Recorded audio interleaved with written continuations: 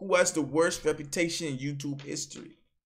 Alright, SunnyV2, known for making them saying good odds, known for making like good, well put together videos. You see what I'm saying? Like he do his research. Like he know what he talking about. So we're gonna see right now what they're saying. We're gonna see what they're saying. These creators have the 10 worst reputations in YouTube history, and coming in at number 10 is YouTube prankster TwinTwoTV. Once one of the platform's most respected. What happened to him?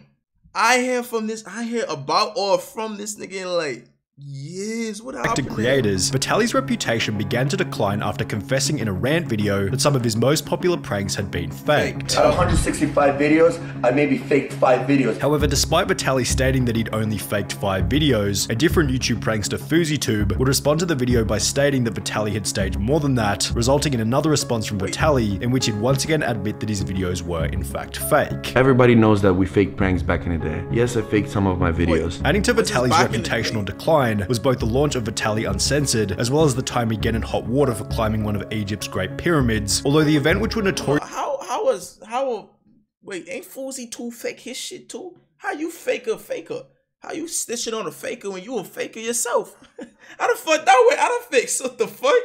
Obviously ruined his reputation beyond repair was the time he was arrested in Miami. On the 12th of April 2020, Vitaly attacked a random woman who was simply jogging past the front of Vitaly's house, and when the police body cam footage of the arrest was released, it was obvious that Vitaly was incredibly intoxicated. After spending the night in jail, Vitaly was sued by the woman for an undisclosed amount, and while Vitaly seems to have made somewhat of a redemption judging from recent podcast appearances, the same can't be said for the YouTube with the 9th worst reputation, NNA Productions. The reputation of NNA Productions began to decline when Penguin0 would state that NNA was the worst YouTuber on the entire website, with the initial criticism being that NNA simply made awful generic fake 3am challenges that were targeted toward children. This channel's name is NNA Productions, and it's so generic it makes Nickelback look like rock and roll pioneers. He makes the exact same video every single time except the very end where he changes the scare. Penguin0 would then go on to explain that NNA Productions takes advantage of his young naive audience by hosting a fake giveaway in the beginning of every video. You're not allowed to host fake giveaways. It's an actual felony to do that. So what he's doing is breaking the law because there's no winners for these giveaways. So he's breaking a law. Bro, I ain't gonna lie. These kids, like channels and YouTubers and stuff like that,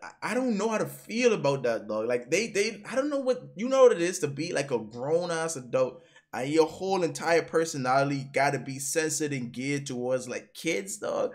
I don't know, bro. Like, I mean, somebody gotta entertain them, right? And kids can't entertain kids unless they in person and stuff like that. But like, I don't know, but I just been feeling weird. Like, I feel like it ain't for me. It ain't for me. You understand what I'm saying? So I don't know, bro. I don't know, dog. And he is also breaking a YouTube rule, but for some reason, he's done this in every single video, and he has still not had his channel taken down yet. Which is bundled with the promotion of his social media and repeated identically in every single episode. The first 3 minutes of every single one of his videos is basically just an advertisement for all of his social media and scams. Following Penguin0 talking about NNA Productions, Diesel Patches, Pancho, and DJ Cook would each upload their own viral videos, also talking about how terrible he was. Calling Cars 3. Cars 3 is a movie. How can you call a movie? With one of the other criticisms being that he made a 3am video on Etika right after he passed away. He actually went ahead and did an Etika 3am challenge. Etika, right? And 1 like equals 1 prayer for Etika. And with such, the entire internet, including his own comment bots, joined in on the NNA Productions hate train. However, around 2 years after Penguin0 uploaded his initial video, calling him the worst YouTuber on the platform, Charlie changed his mind by calling him the most impressive YouTuber for his consistency in being able to pump out so much terrible content for such a long period of time. It is wrapped around from being the worst YouTuber to the strongest, most persistent YouTuber I've ever seen in my life. And speaking of terrible content for a long period of time, this seems like an appropriate point to talk about number 8, Wings of Redemption. After becoming one of YouTube's most notorious Call of Duty players back in the early 2010s, Wings of Redemption's reputation began to decline after he'd lose a 1v1 match against another large Call of Duty YouTuber named Syndicate. In the lead up to the 1v1, Wings had been going on about how bad Syndicate was and how there was no way Wings could possibly lose the match, yet when the showdown eventually happened, Syndicate beat Wings 14 kills to 9 in front of an audience of 7,000, and Wings of Redemption completely lost it. I broke my controller. You broke your controller? This match would act as a catalyst for Wings to gain approximately 100 pounds, alienate his only few friends, and eventually cultivate an army of trolls who would do nothing but berate him in every single livestream. The constant harassment excitement by his audience led to a pinnacle when, after being stream sniped for an entire live stream, Wings would once again lose it in front of his audience.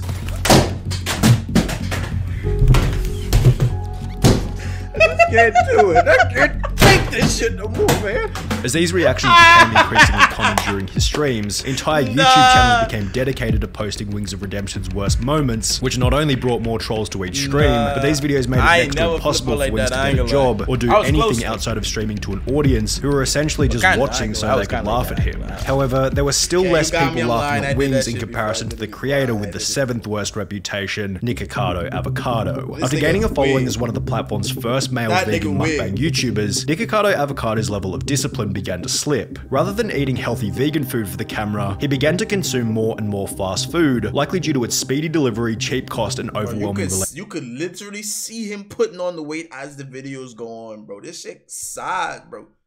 Like, that nigga used to be a vegan, he used to be a healthier, boom, boom, boom. Now that nigga could barely move, walk, breathe, fucking sit down. He could barely eat in front of the camera, which is a thing that got him to where he at right now. He could barely do that.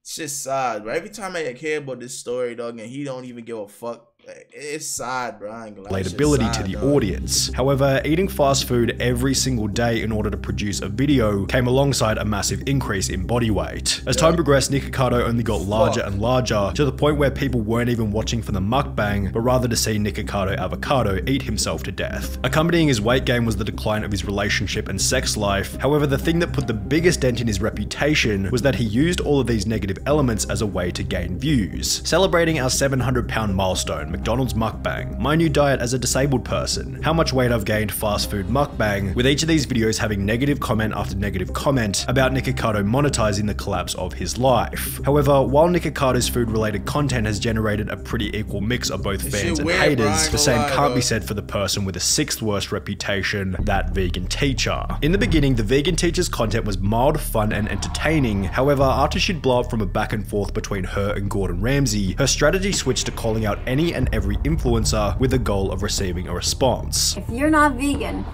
I'm coming after you. She'd call out Coco Melon for using cheese in one of their music videos. What the fuck? How you going? How the fuck you go after Coco Melon, nigga? Like, who exactly are you going after? The animation, nigga? How the fuck? Nah. You cannot be promoting cheese to children. Cheese is like a poison, and it comes from a cycle of violence. You forgot to say vegan cheese. Mr. Beast for not using vegan lollies in his chocolate factory video. I wonder if all of those candies are vegan. I hope so, because gelatin comes from violence. And Darman for not using vegan hot dogs in his YouTube sketch. No, he didn't say vegan hot dog. That's not good. As a result of these outrageous claims against some of YouTube's most beloved creators, the vegan teacher became one of the main punching bags for the commentary community, and subsequently it became a trend for the wider YouTube audience to hate on her. The fact that people are actually supporting this lady and subscribe to this lady is tragic. This is another level of insanity. It's so hard to think that this whole channel isn't satire. The fact that she is still on social media till this day for absolutely no reason, just to harass people for not being vegan, makes me mad. The vegan teacher's poor reputation is best summarized by the brutal dislike ratios on almost every single video posted to her channel, yet in comparison to the creator with the 5th worst reputation, the vegan teacher still looks like a saint. In fact, the next person has a reputation so terrible that it's not even possible to find a single positive comment on any of their videos, no matter how— Let me guess. Fucking Tana Mojo, Trisha Paytas, who? Oh, it gotta be one of them two. Deeply you look. The most toxic YouTuber I've ever stumbled across. I cannot believe that this is a real thing. And it's a YouTuber going by the name of Lisa Gaming Roblox. Who the fuck is that?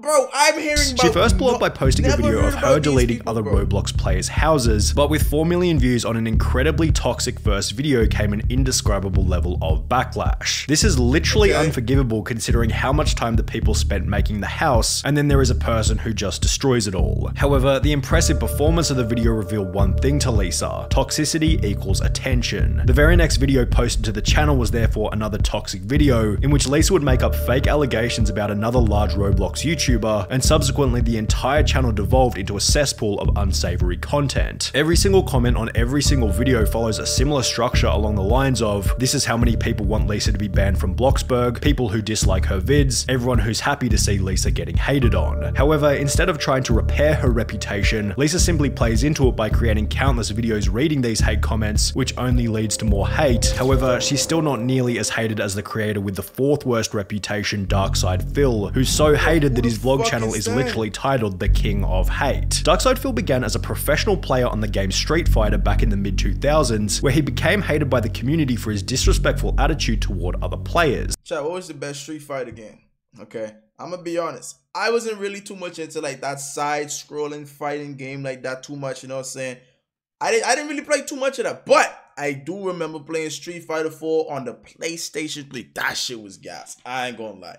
Me and my bro, I don't know if y'all saw him earlier. He came in earlier, bro. Me and him, nigga, that was the only game we had when we first got the PlayStation. It was that, and I think that was it. That was like when we first got our PlayStation 3, bro. That was the only game we had, nigga. And that shit was fire. I ain't gonna lie. It was fun playing that. You know what I'm saying? It was some a couple years ago, you know what I'm saying? It was fun though.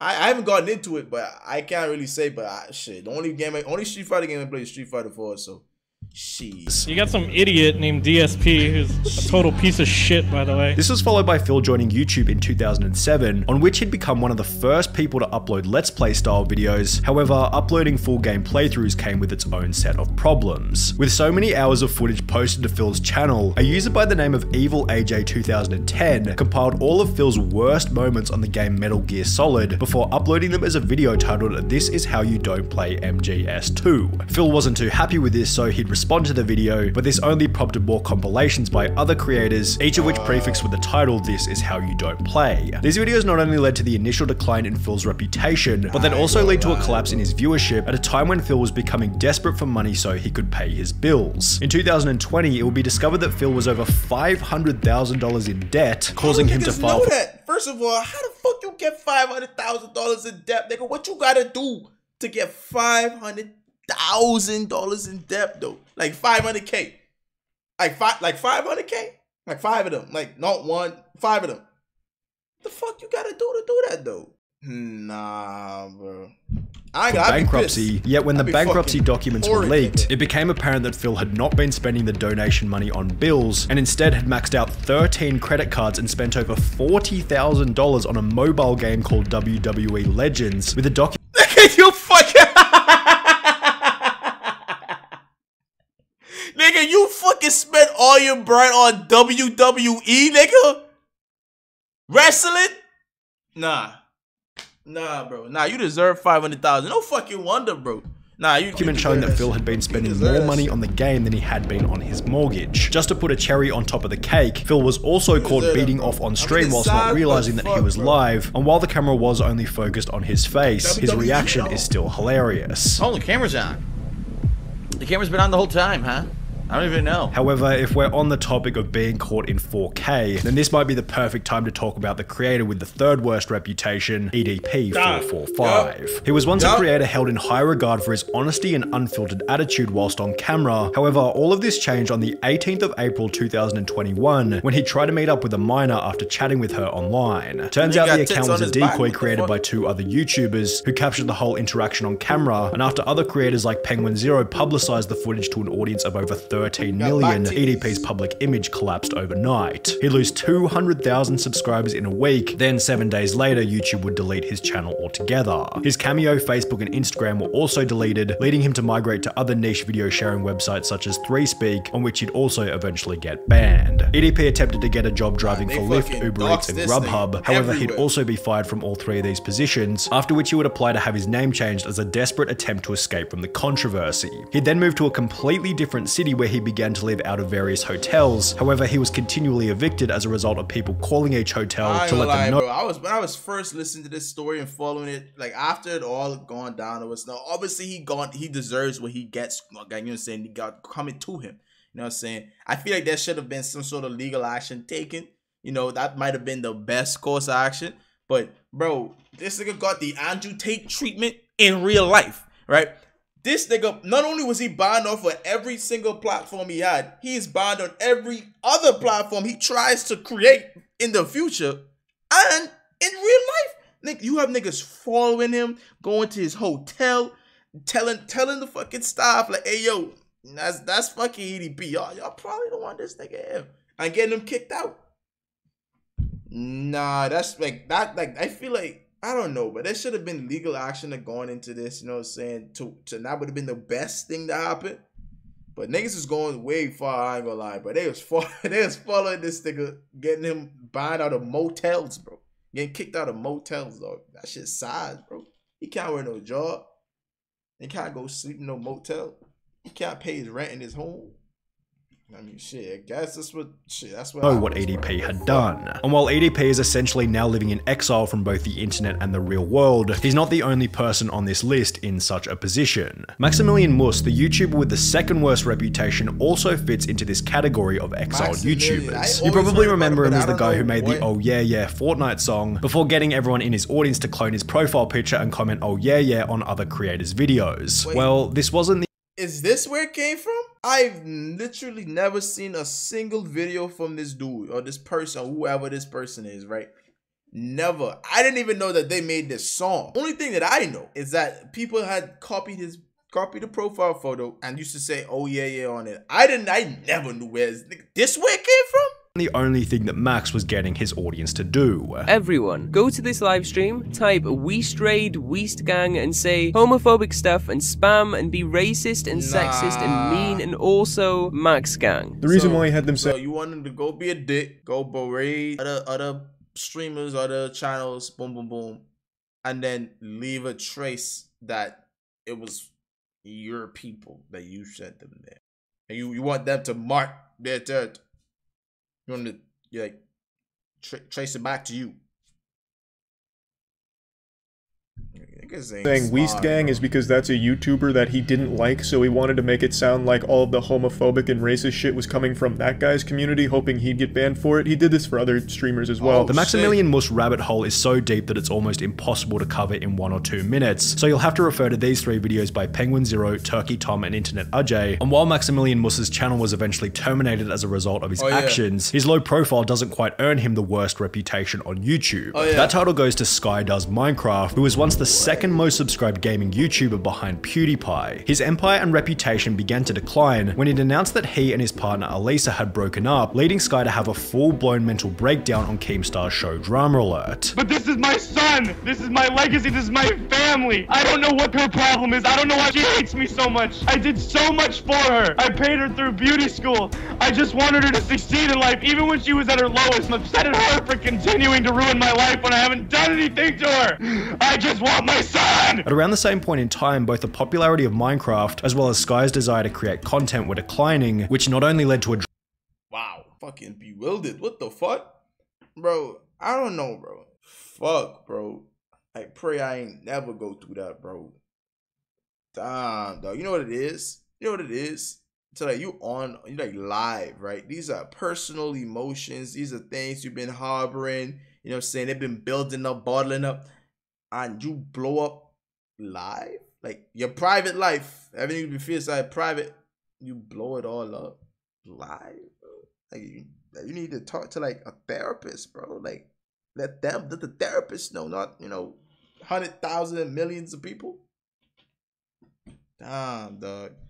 Drop in his channel's viewership, but this also resulted in him becoming quite depressed. I'm gonna be completely honest with you guys. I've been going through kind of a rough time recently. I've been not the happiest that I could be. As a result of his deteriorating mental health, Sky began to develop a drug problem, eventually resulting in the collapse of his next relationship, after which the ex-partner would come out with over 6,000 words worth of the most brutal allegations in YouTube history. The document revealed that despite once being the 11th most subscribed channel on YouTube, Sky hadn't had more than $100,000 for years, and would steal money from companies just to buy drugs and never do the work. The document continued by stating, "You're extremely unfaithful. Alicia loved you and you would cheat, manipulate, and lie when she'd defend herself. You would constantly spread rumors of Post Malone, saying awful things about his character, which is odd because last I checked he was checking in on you and extremely kind, was trying to help you out even, which was accompanied by countless other career-ending accusations that ultimately led Sky to disappear from the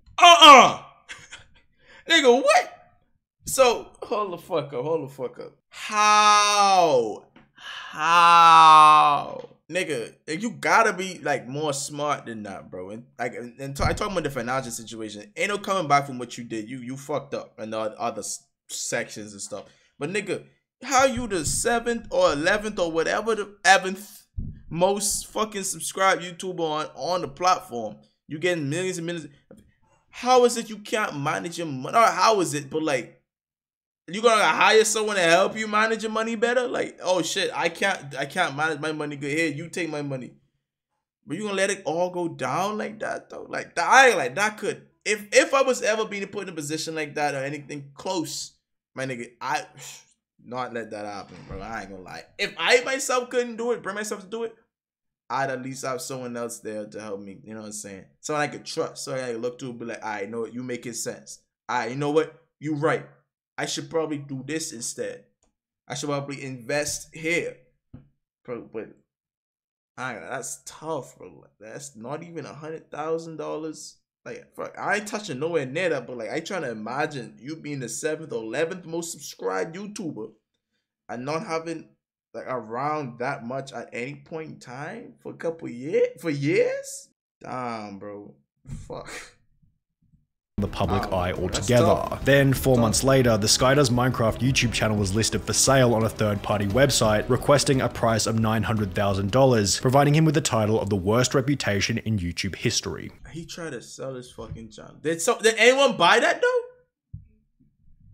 Did anyone buy his channel?